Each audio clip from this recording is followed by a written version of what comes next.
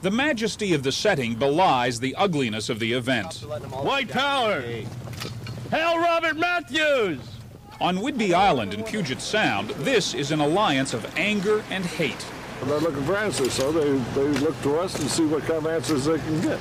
Disenchanted teenagers from city streets, they call themselves skinheads, are now being recruited by old-line white supremacists. They recruit us. They write us and ask us for help. I'm extending Hitler's cause. I'm fighting for it still today. Because a lot of that he did was right.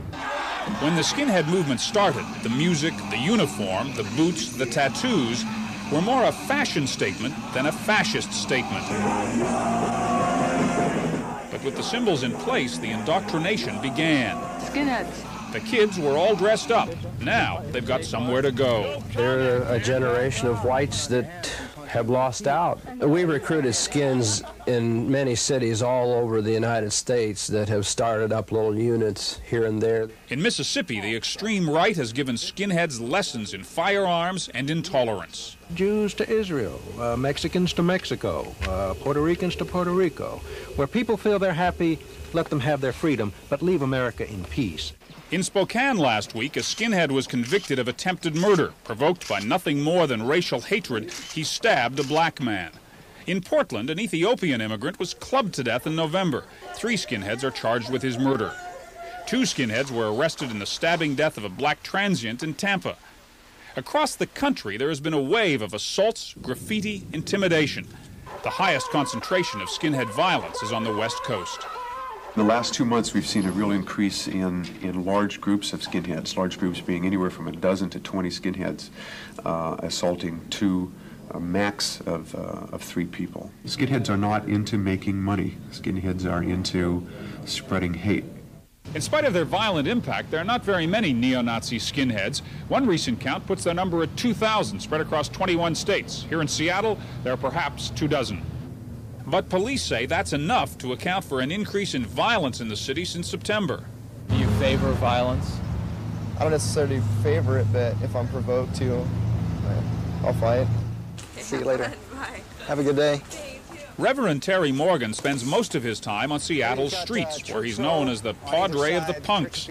He understands the appeal of extremist politics to those who have little to lose. It does give them a sense of belonging, which they wouldn't have anyplace else, a sense of identity. Down the coast in Portland, there are probably 60 hardcore skinheads. What are you fighting against? Destroy the Zionist occupational government. And what is the Zionist occupational government? All the minorities that are in the country, the Jews that control our government, the foreigners that are controlling our government right now. Violence is being given as an alternative to the kind of fears and anxieties many of these kids have out on the streets. It gives an organized solution to their problem. How many of you are Nazis? For many skinheads, the violence seems more important than the ideology.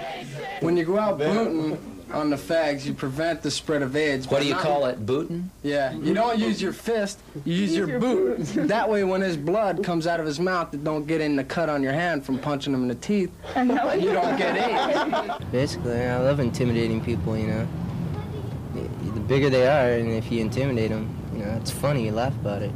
Those who battle racism are watching carefully this alliance of hate and anger. They hope these are no more than young hooligans, but they fear the nation's hardcore racist movement is being revitalized by the skinheads' youthful rage. John Blackstone, CBS News, Seattle.